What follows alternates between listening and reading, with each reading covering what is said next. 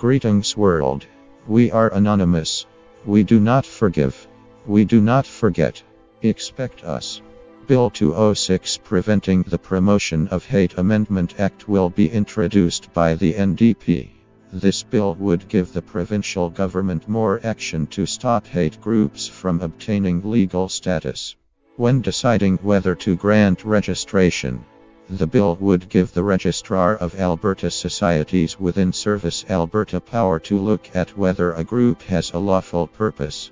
Bill 206 will ensure organizations that exist solely to promote hate, such as white supremacy groups, will not be granted status as Alberta societies. If passed, the bill will also prevent new hate groups that may seek greater legitimacy from being incorporated under the Societies Act.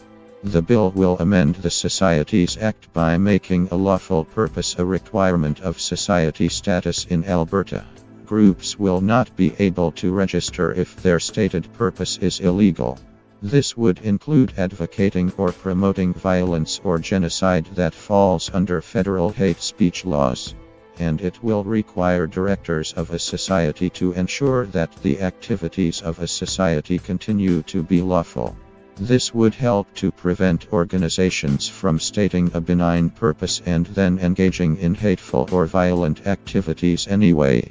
Only groups that promote hate against a person or class or persons as a core principle of their organization, or engage in activities that break federal hate speech laws, will be affected. It doesn't allow them to accumulate wealth, because as a society they can own property. They can inherit property. These types of things. Organizations in Alberta are not required to register as a society, but doing so allows it to own property and enter into contracts under the society's name instead of in the name of individual members. Individual members can also not be held liable for a registered society's debts. The intent is not to review the activities of the roughly 50,000 existing registered societies, but provisions in the private members' bill that require society directors to ensure activities remain lawful could be used to deregister a group if illegal activities come to light. The bill is modeled after provisions that already exist in British Columbia's legislation, and there should be no effect on any other organizations.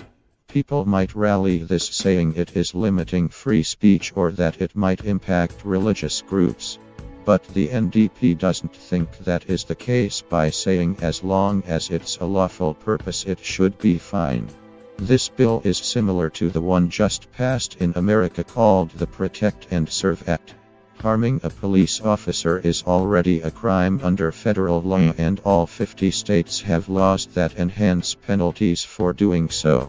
But this new bill, modeled after a federal hate crime statute, would make it a crime to intentionally target a law enforcement officer based on his actual or perceived status as one. Its goal is to protect law enforcement officers from ambushes and violence for simply being a police officer.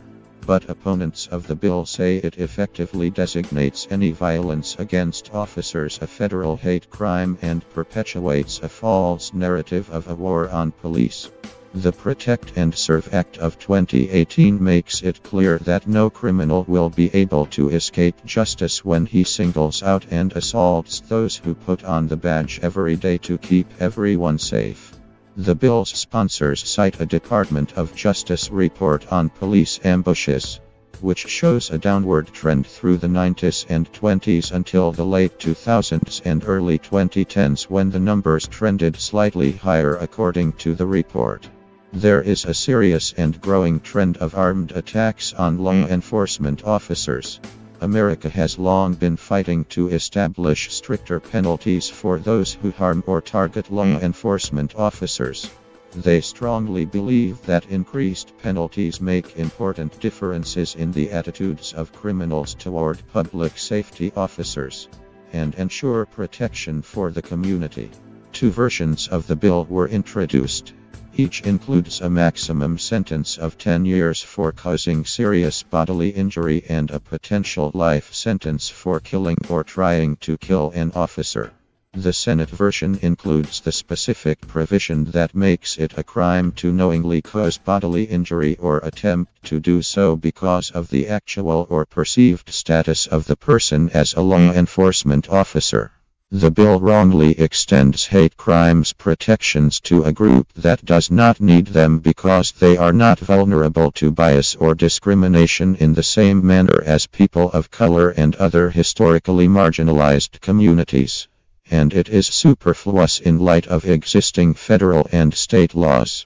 Hate crime protections are intended to aid prosecution of crimes that are historically undercharged and are typically enacted when law enforcement or prosecutors lack the will, capacity, or legal remedies to prosecute offenses committed against certain individuals or groups. We are anonymous. We do not forgive. We do not forget. Expect us.